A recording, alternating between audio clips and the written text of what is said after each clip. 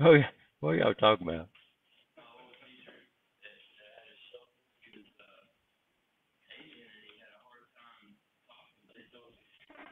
Huh? Yep. Say that again.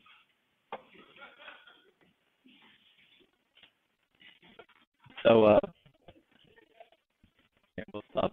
So everybody okay on push buttons? The different parts of the push button? The operator, legend plate is very, we see legend plates, but what happens in this class, we have people, it's a push button, guys, and it says you need a normally open push button. Somebody said, well, it's labeled start, but it's a what? It's a push button. So don't pay any attention in here to the labels. Just look for normally open, normally closed switch. Y'all understand normally open, normally closed. What's normally open push button? God, that guy. It means it's normal position. The switch is open. When you press it, it does what? Close. So normally closed push button is normally what? Closed. And when you press it, opens, right? Okay. And what are the symbols?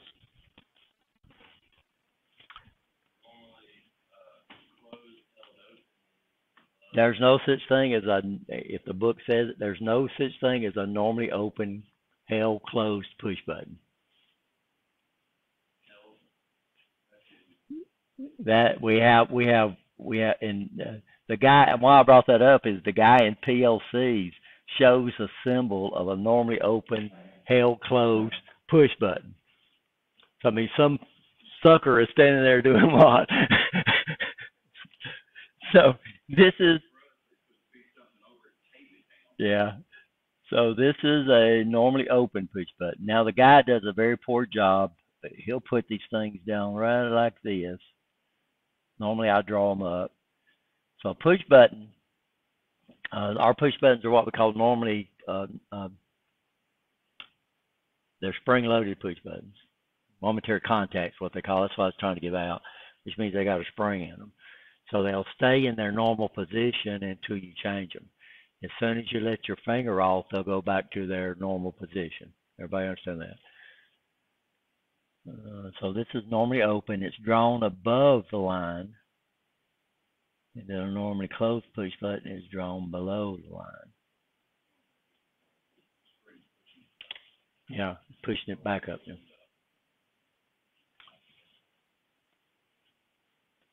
So these are symbols for push buttons. And then, of course, we'll give this thing a label. So normally what we'll do is we'll label it with what it does. So on our diagram, we'll put the label. And normally what we do is we write the label above it, the same thing that's on the what? It's on the legend plate, on your diagrams. So all your push buttons should be labeled, right? And then how do we identify the push button? We put a legend plate on there that's got the same name as what's on the diagrams. Are we okay?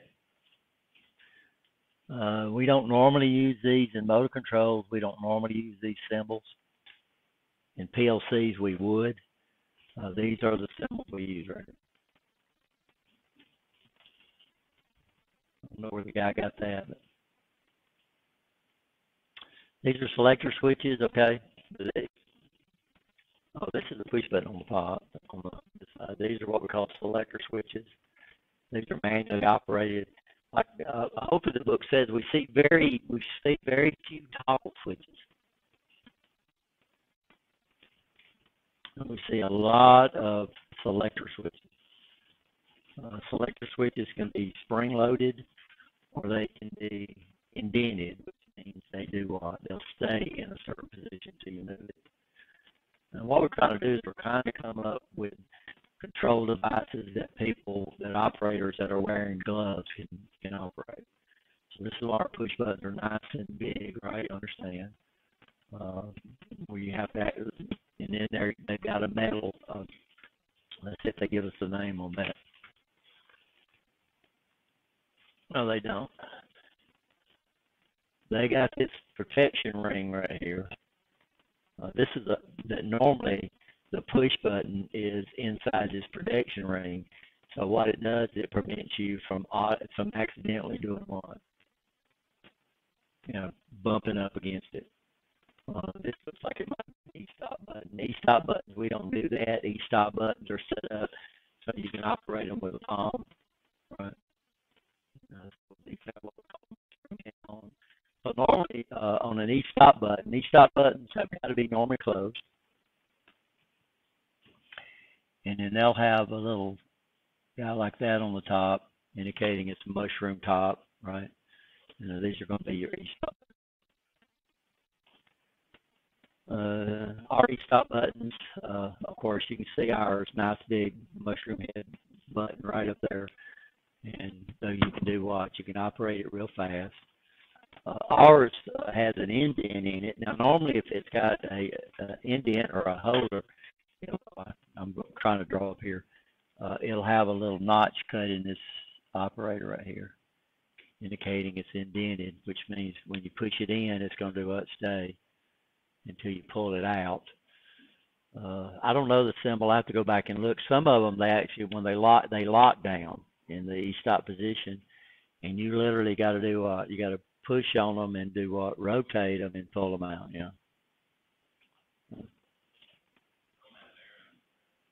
Yeah, they do. So those usually have a arrow on the top of the button head that tells you which direction.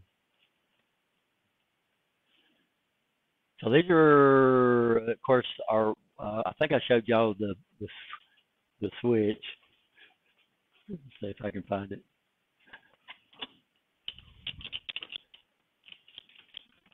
So this is a push button. It's got normal close, and then it's got a normally open. So this is a two-pole single throw push button.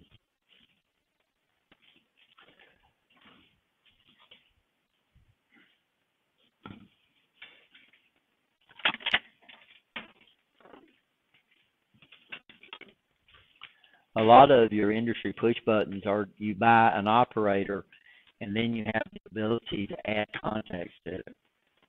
So these are actually contacts that we could physically add. So this guy's got a normally close, normally close, normally close, normally open, normally close, normally open, normally open, normally open.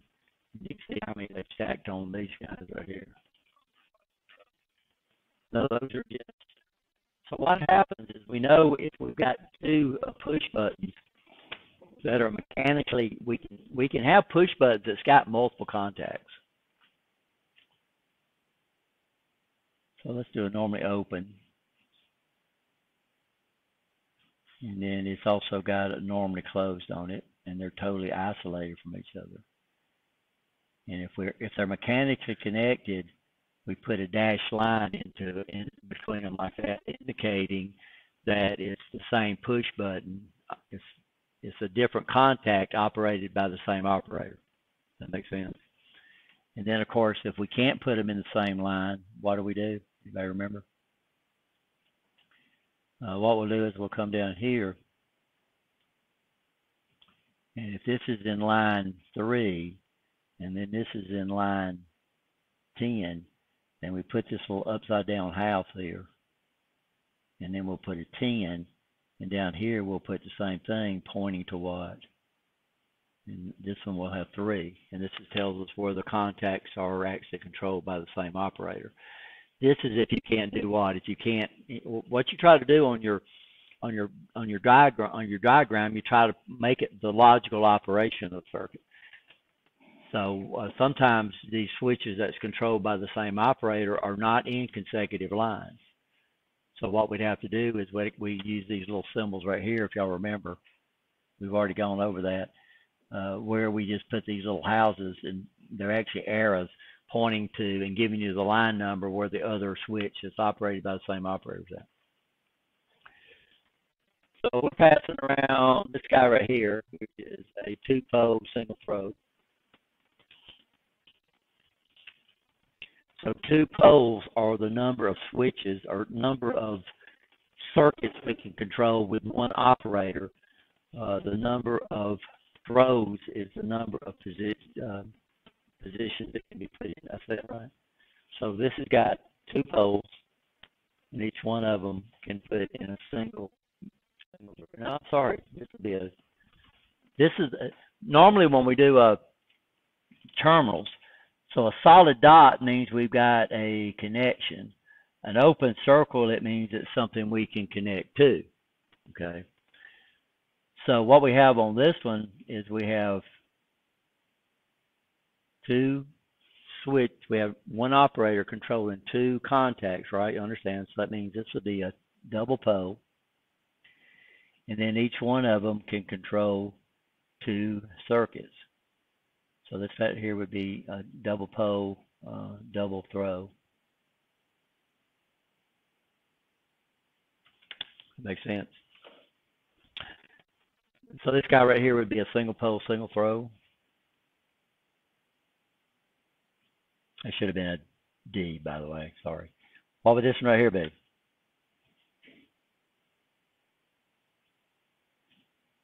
Single pole, double throw, because it's got two things it can control. This right here I can't see. I don't know what they got down here. But this over here would be a double pole, double throw.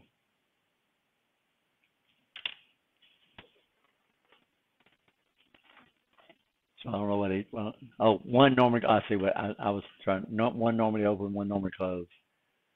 This there's no pole down here, so this is still. I'm seeing things that's not there. So let me get this.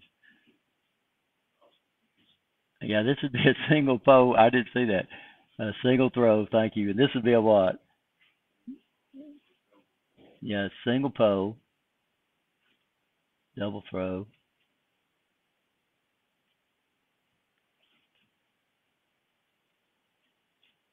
Let's redo these so we can make sure we get these right.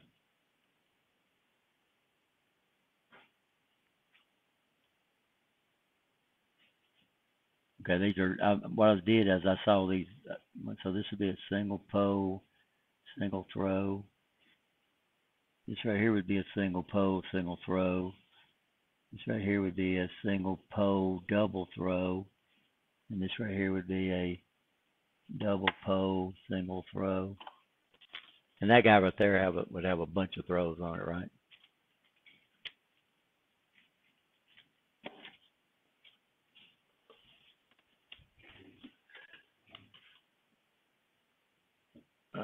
These selector switches, let's say two position selector switch. The dash line shows you if we put it in auto, this will close. The solid line is this one that will close. We use a lot of selector switch. This is the temperature switch, the sensitive temperature. And y'all are supposed to read this, guys. So no, this is the one I didn't put up there, right? Sorry. This would be what we've got. Now our selector switch is this guy right here. It's a three-position selector switch with a center off. So if I put it in auto, the bottom one's going to close. If I put it in manual, this one. So if I put it in auto, this will open, this will close, and I need to be showing that. If I put it in manual, this one will close and this one will open. If I put it in the center, then neither one of them's going to be closed. So this is the selector switch that you have on your right here. Three-position selector switch with a center off. Now here they're calling manual and auto, but that would be what's on the legend plate. Now in this class, it don't make any difference what the legend plates. If you understand, we got a three-position selector switch.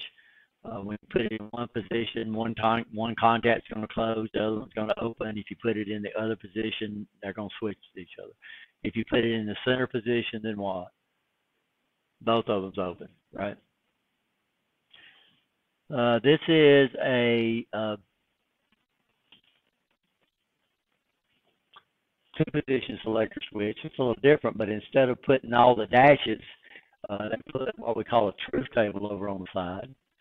An X means that that's the contact that's closed, and the O means that's the contact that's open. That makes sense? Everybody okay? What page are all these on the book?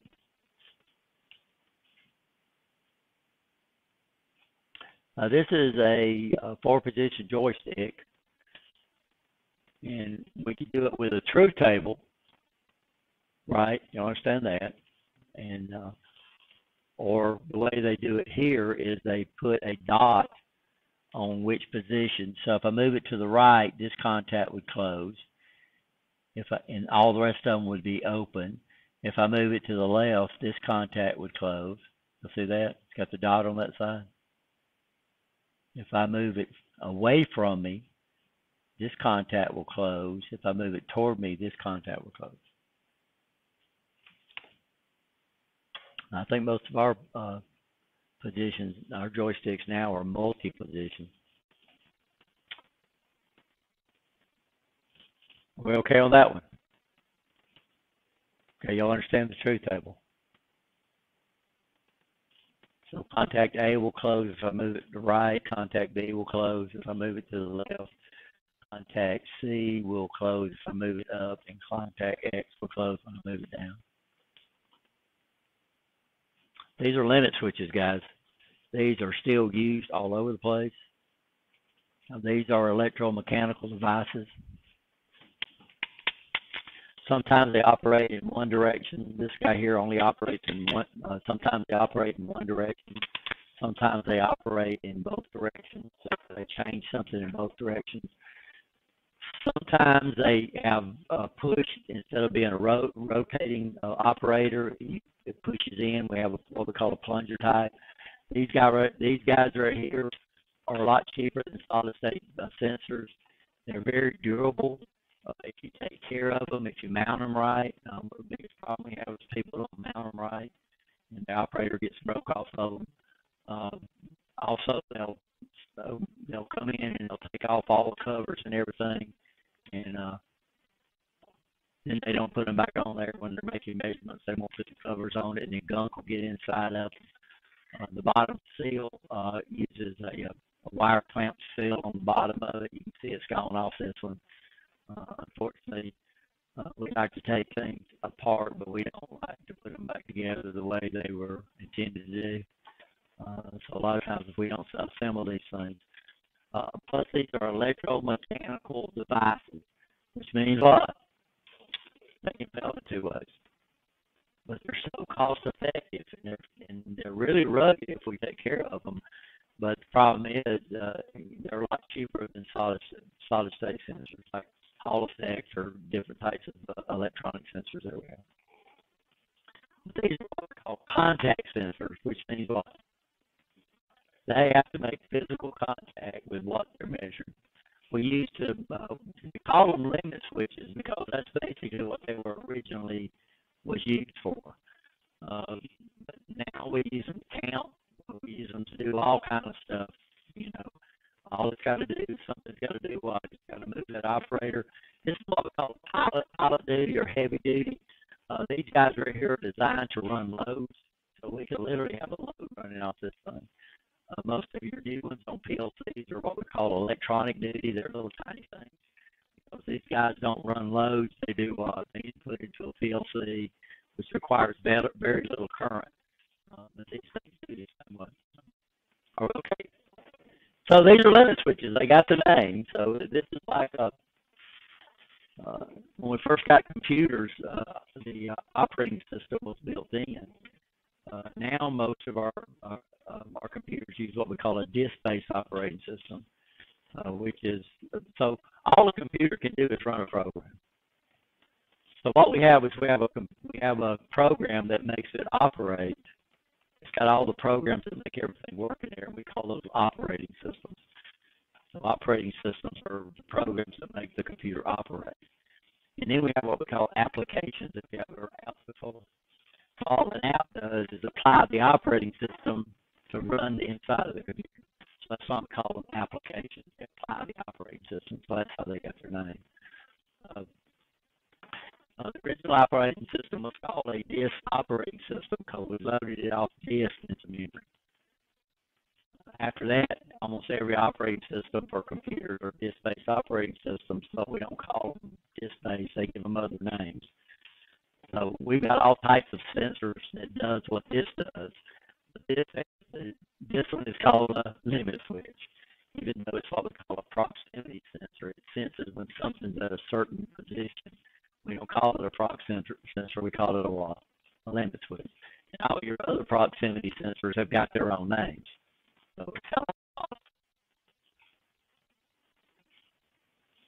So now y'all know what an operating system is, right? So it's the programs that make the computer do what? Work. And then you have applications. What do these apps do? They apply the operating system. So everything that makes the computer work is part of your operating system. And what's our three main, well, basically two now. What's the two main operating systems we have for our cell phones? iOS and Android. You know, those are two primary. You know, Windows is still up there a little bit, but not as big as it, you know. So that's what's making your phone operate.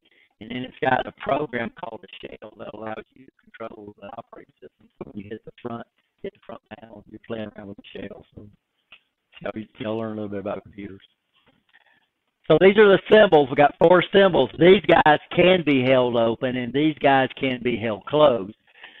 What this means is that it's wherever you park that, what's the normal position of the equipment you're operating.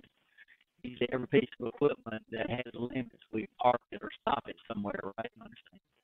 So that means a normally open could be held closed when it's in its static position, and a normally open and a normally closed could be what? Held open.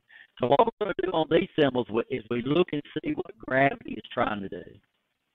If gravity is trying to close it, then it must be held open. If gravity is trying to close it and it's already closed, then it's going to be normally closed, right? You understand what I'm saying? So let's look at these symbols.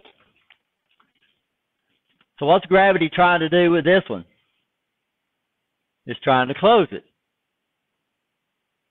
So it's normally closed, right? You understand? What's gravity trying to do with this one? It's trying to open it, so it's a normally open. What's gravity trying to do with this one?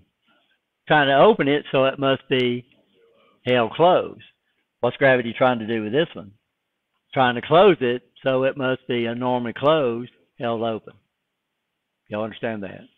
So that's what we do on these limit switches. And what we do in our diagram is we draw the symbol when the machine is at its normal parked position.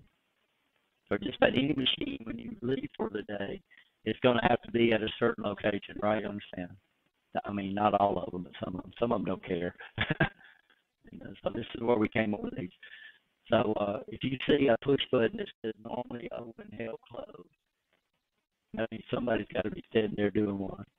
So there's no sense in it, even though the PLC book does teach that.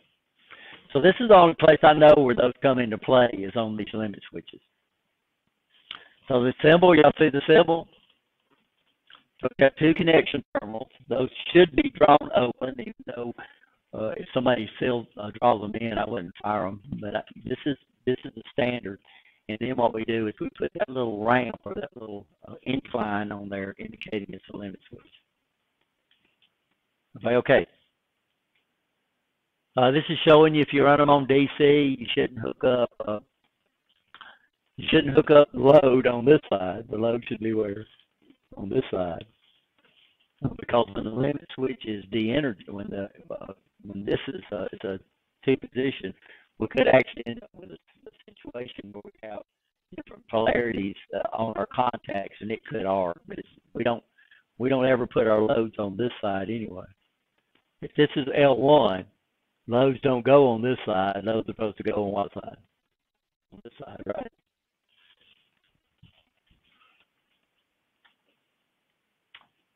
These are just pictures of different things it's doing. Operators. These are operators. We have all different types of operators. Waffle stick, push roller. This is very type. Fork lever. We had one of these around here somewhere, and then of course what you're looking at is just a simple lever. Some of your blocks. These are the blocks. You can actually come in and put a different a module on it to change it from a rotary type to a plunger type. The one that we got don't give you that option. Are we okay? Some of the things you need to take in consideration is how far the limit switch can travel. If you make it travel further than what it's supposed to, you could actually do what? You could break the operator off.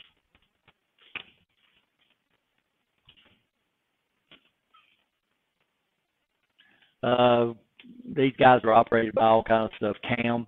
So well, we have a. So what did I get? Did I get anything over there yet? No. Whoever got this station, y'all got to watch out for me. Because this is the one that's closed. This is called a cycle timer, but it's a CAM operated switch. I got to use this one. So this is what we call a power duty switch. And this is geared, by the way, so don't try to turn the motor because you'll strip it out. I didn't hook up my camera, guys.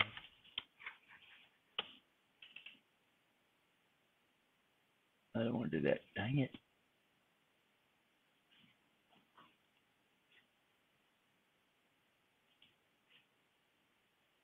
I'll pass this around, let y'all see. I just want to put it on the recording, which I didn't show the limit switch.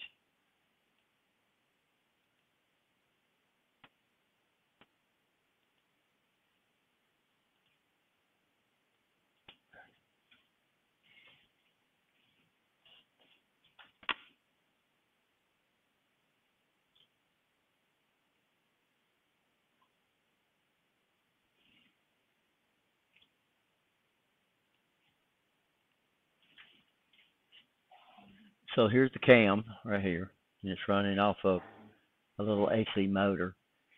And then this is the little limit switch over here. This is what we call an electronic duty. You're going to run into a lot of these now because most of our control circuits are done with PLCs. And, this is a single pole double throw. And somewhere over here probably should be contact for property. Or you could use a lot to find out how to start a single pole. It's a single pole double throw. What could you use to figure out which contacts are which?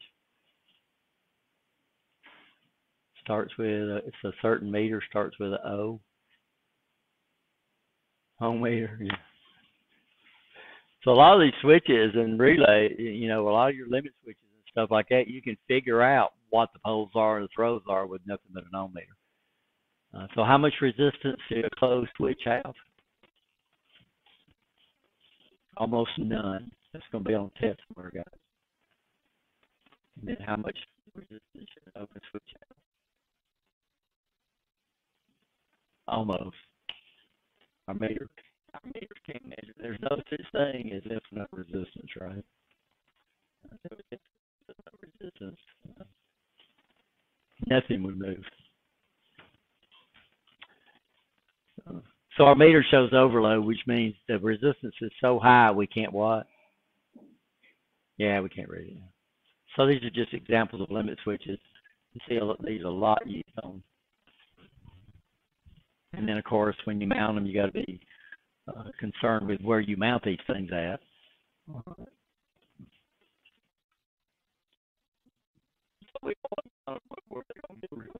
We don't want to mount them where they're going to get into shavings. We want to mount them out of the way.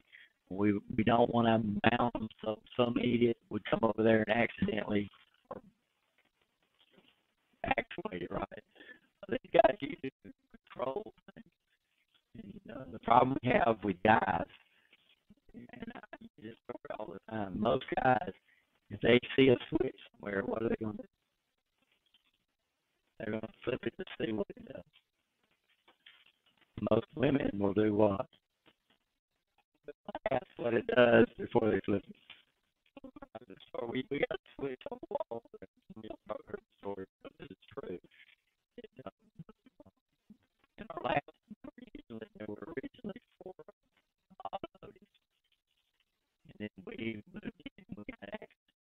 One switch on the wall. It's a rudder switch. It's a two-position spring loaded switch, but it looks just a ball.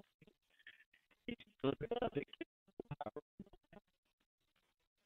Then you push it down until the power.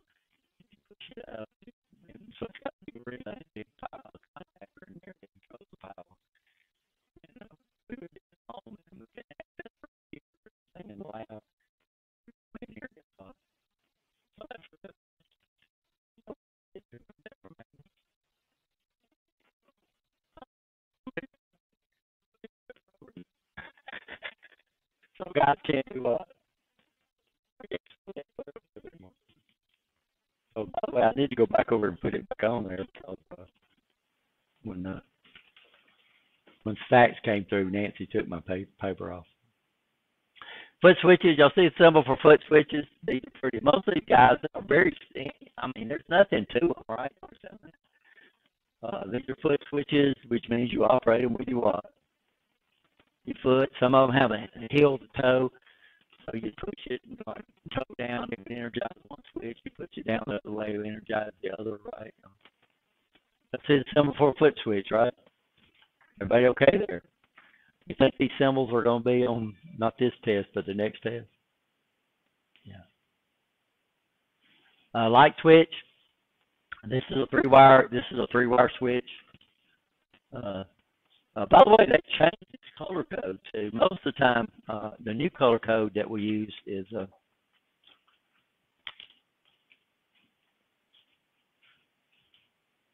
you're going to see is. I don't know if I can do the colors. I can't. Yeah, I can. Normally, now, this right here is going to be brown.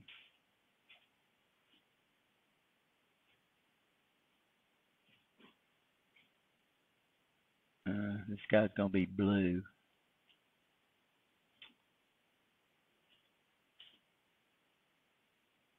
And this guy's going to be black. Which gets us confused over here because normally we think of black is going to L2, right? You understand that? So one thing you need to do is most of these sensors, these electronic sensors or solid state sensors, notice the wires coming out. Of course, it'll come with a little leaflet, right? You understand that? That will give you the actual true color code to hook these things up. If you lose that leaflet, then what you need to do is go on the internet and type in the part number right and make sure you hook that thing up different. But this is pretty much what the industry standard now for hooking these things up. Is the brown lead goes toward L1, your blue lead goes toward L2, and your black lead is actually the output of the sensor. This one they identified, we hadn't seen much, so it's a three-wire sensor, 2 for power, 1 for output. And of course, so it's got to be powered up. So these sensors, we have to hook between L1 and L2. Are we okay? So I could show y'all some of these. Our light sensor. In fact, let me go pause it and pass this around. Y'all will make sure it gets back up here, right?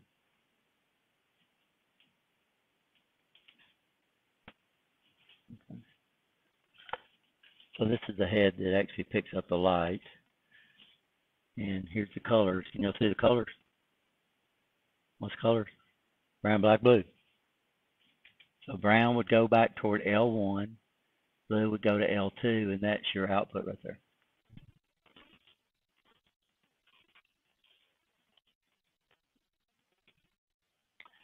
Now, a two-wire sensor kind of gets us confused because it's only got 2 wires.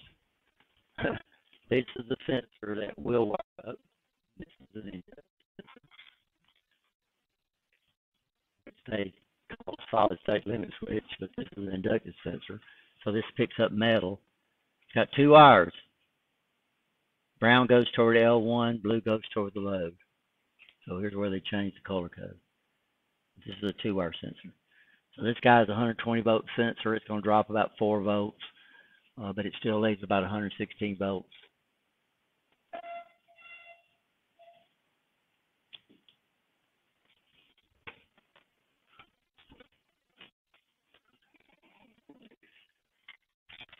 This is not a sensor. This is a float switch.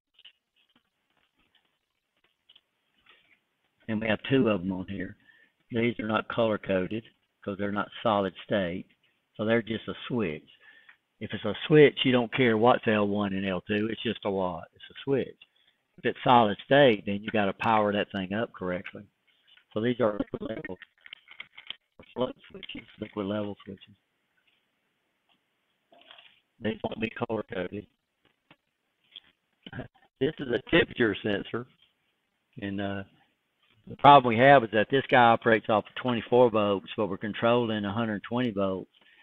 So what we do is we power this thing up on a power supply right here, and then we have control relays that takes the 24 volts and allows us to switch 120 volts. Here's the color code on this sensor. Y'all can see a brown, black, blue, and white. This is what we call a 4-wire sensor. So this has a normally closed contact. It's got a single pole probe simulated contact. So when the book gives you the color code, odds are the color code that the book gives you is not correct for these sensors now, right? Everybody okay? So like anything you see in a diamond shape, it means it is a what we call a solid state sensor. These are electronic sensors. And they're going to have to be powered. On a high voltage circuit, they might be powered through the load, right? Or it might be a 3-wire sensor, which has one normally open contact. So the black wire is a normally open contact. If it's got a normally closed contact in there, it will be white, and that's the standard color code. So the temperature sensor is actually a single pole double throw.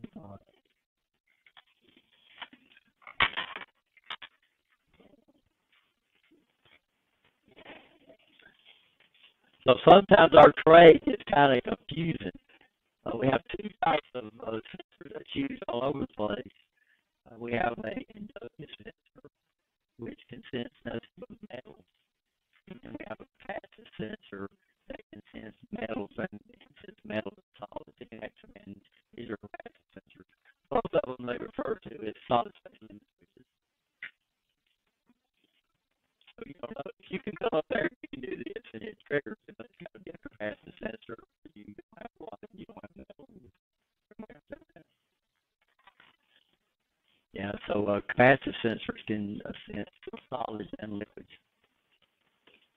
but they use the same symbol. So the problem we have now switches have their own symbol. Solid state sensors, we use what? We use the diamond shape. They're going to be called solid state limit switches, even though one of them might be a lot. So that's where it gets kind of confusing. If we have a switch, the switch has its own individual. This temperature sensor, right? I'm sorry, this pressure sensor. How it does it, we're not concerned with.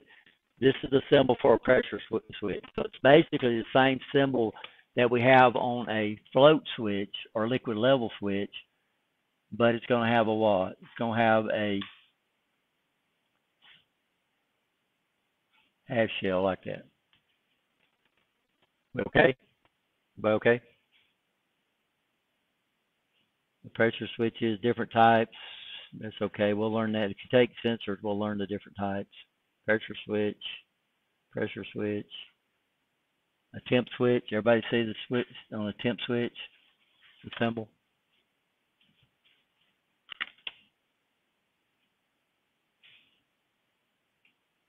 Temp switch. And we'll look at the different types of sensors, the different types when you do take the sensors class. And we'll talk about the Mr. thermocouples. These guys are not switches. These guys are analog devices. So a switch would be what we call a digital or binary device, which means it's either off.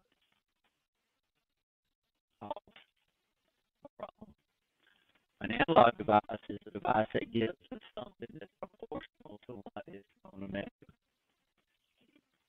So a tire pressure gauge, that would be analog, or would that be digital? It's analog. It actually shows you the pressure, right? So that'd be analog. A temp sensor, we can have a temperature switch that trips at a certain temperature, or we can have a temperature sensor, which is what's on your thermostat. So if you got a thermostat in your house, that is analog, right? Understand? Which means it don't give you, it don't switch it. It gives you the temperature.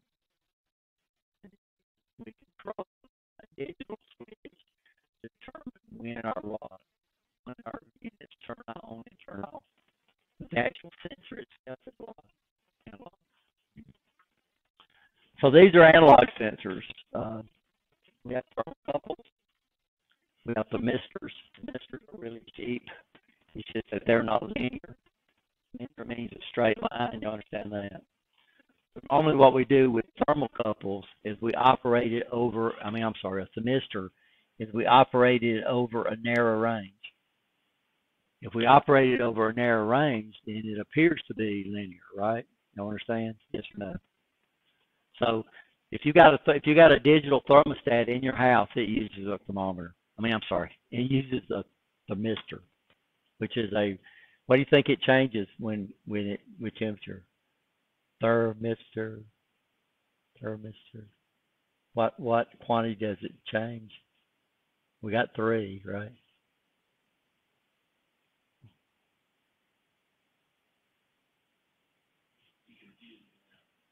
So what does it change? What quantity? We can change. We could change 3 things. What's the 3 things a sensor can change? It can control the voltage, it can control the current, or it can change its starts with an R, resistance. Thermistor. What do you think a thermistor changes? That's what it measures. But what does it change to measure the temperature? It can't output to a sensor cannot output to a circuit a temperature. My electronic circuit does not know temperature. It either knows voltage, or it knows a current, or it knows a resistance. Thermistor. Resistor. So a thermistor changes its resistance with temperature.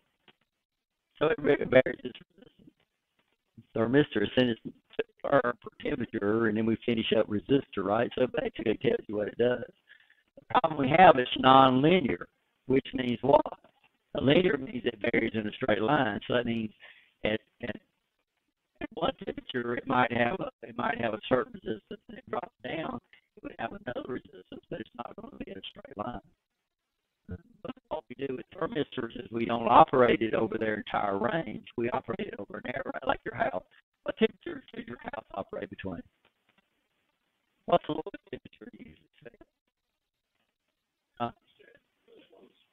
Yeah, and then as high as, so what we're talking about is a very limited range. You operate your house usually between in the upper 60s and lower 70s, right? So if you operate a thermistor over a very narrow range, then it appears to be linear, very linear.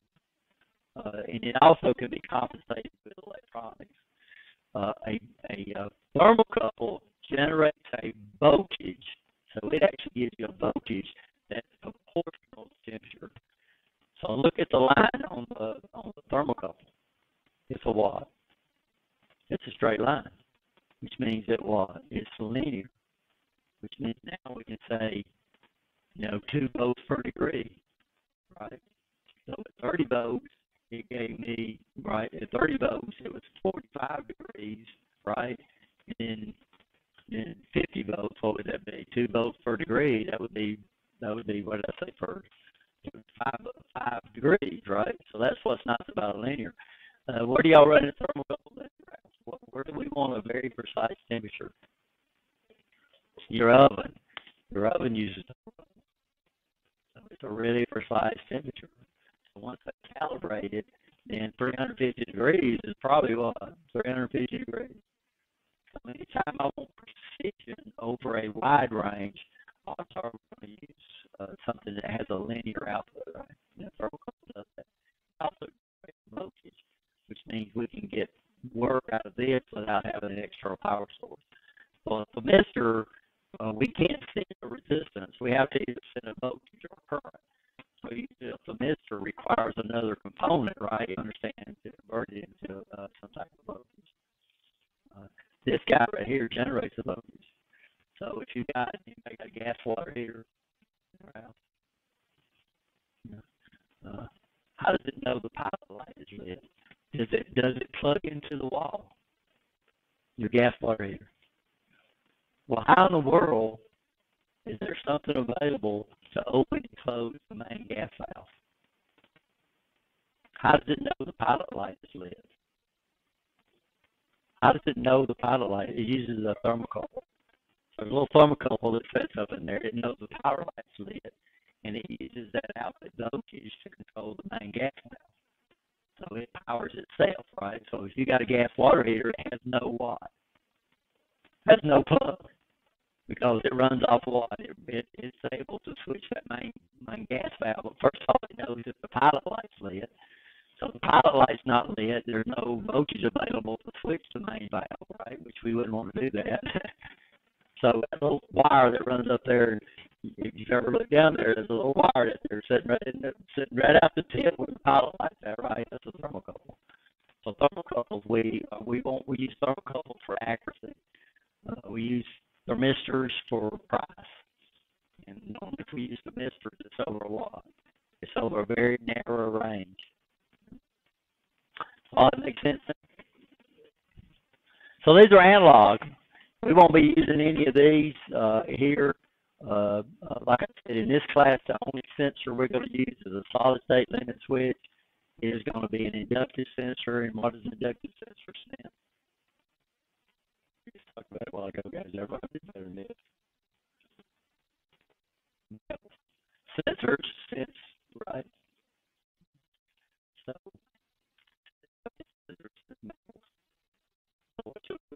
something that loud, you just take your keys or whatever, put it up there, and it gets triggered. Distance is determined by the type of metal. So when you put the sensors can pick up aluminum, even though they're basically what we call non-ferrous. You get aluminum real close to the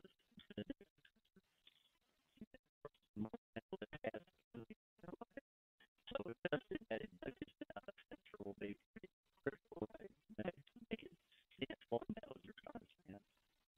You've seen this before. When my motorcycle, when this switch was working up here, my motorcycle, I pulled up on the inductive sensor out there, and it didn't trip. I stood there for a minute. So if there was cars, I had no problem. If I left late, I would just put my kickstand down, go over there and hit the crosswalk to get the light to start running. Because it was adjusted, so it didn't pick up. And some of you can say that most of the time they have to adjust. Sometimes, like on 280, they won't switch it. There's only one car, right? You have to wait till multiple cars get there. So, guys, I think that's all the sensors this guy talks about, or control devices.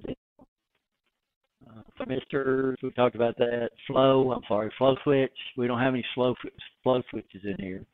So what is flow? What flow senses the movement of fluids. And what is a fluid?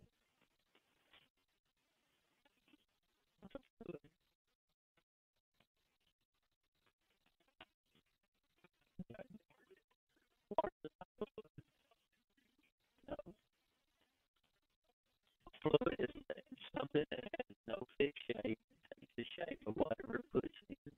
It moves easily with different substances. Some gases, basically fluids are gases and liquids. A lot of people, as soon as you say fluid, they think what? Water, some type of liquid. So gases are also liquids. I mean, so they do what? They take the shape of what they have no fixed shape. They do what? They take the shape of whatever container they're in, and then they move freely. All it takes is just a little difference in potential, and they do what? So I thought for a long time, until I got into this and started taking fluid power classes, I learned that fluids were not just liquids. So flow switches detect what? The movement of fluids. Anybody know the symbol for a flow switch?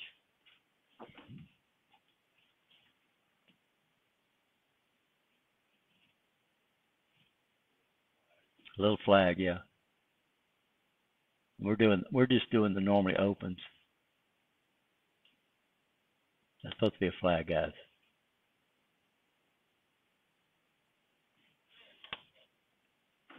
So it's kind of like the flag flapping in wind, right?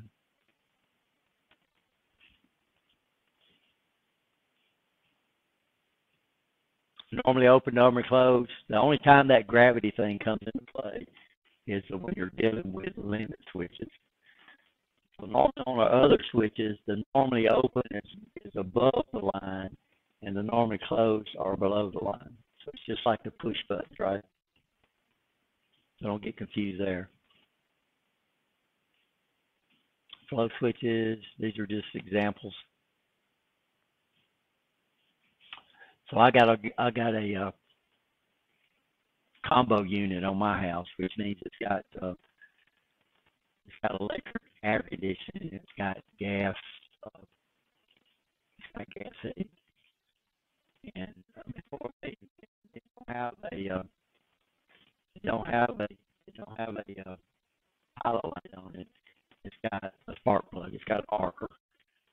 So what they do before that arcer is off, they want to make sure there's absolutely no gas in that chamber when they arc it. They want to start the arc and then put the gas in there.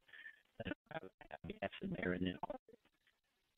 So what they do is before the gas comes on, they put a purge fan on it, turns on, and just evacuates the gas that's in there. And they want to dang sure that purge fan comes on. So what they have on it, they got a flow switch, which is nothing but a little vane sticking down there. When the fan comes on, it does what? Push it back, and then they know the purge fan is working before they actually pump, before they turn the arc on, and then you'll run into these guys all the time. Anytime that we're trying to sense the flow of a fluid. Is there any more in here? Smoke detectors, we're not going to look at that. Those are just something the guy threw in there. Float switches, we showed y'all those, right? We okay there? I showed y'all the float switches. Where do we have float switches at in our house?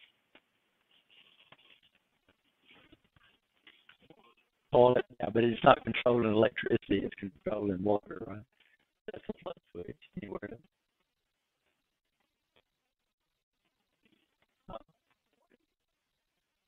Water heater, because it's only going to maintain a certain altitude, right? Anywhere else? Probably washing machine. Yeah, washing machine. Sometimes washing machines work on a tower, but sometimes they don't. Everybody okay on float switches? The symbol. So it looks like a pressure switch, but the ball is completed, right? Everybody okay there? Float switches. And these are analog. We're not going to run into those in this class. So we'll talk about a lot of these these other sensors, the analog sensors, and the along with digital sensors when we get into, if you take the sensors class. So any questions on this chapter, guys?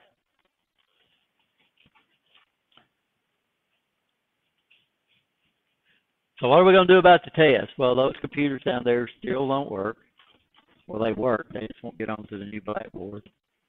For some reason, when they rewired the wireless for this class, for the building, we're going over to new wireless. Guess what they did put in 200? They didn't put any access point on there. We don't use very many computers down here, but our main computer is on wireless. They didn't put the new access point down there. So supposedly we're supposed to be getting one.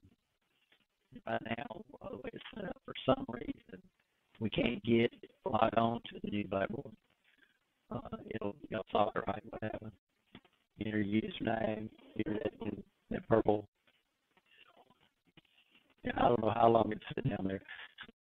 Well, we're fixing to break, and then we'll go to lab. We're ready to do quite a few labs. And then what we're going to do is this test right here, we're going to let y'all put it on. So everybody's got internet access to something on home, right? Or get somewhere we get internet access. Yeah, okay, on Blackboard at home, get on Blackboard elsewhere. Everybody's going to play around with that, right?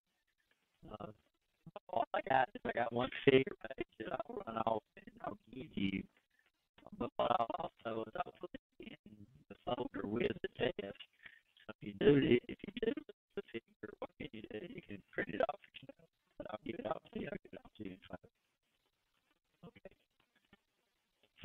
do is I will see everybody's got access to their college email, right?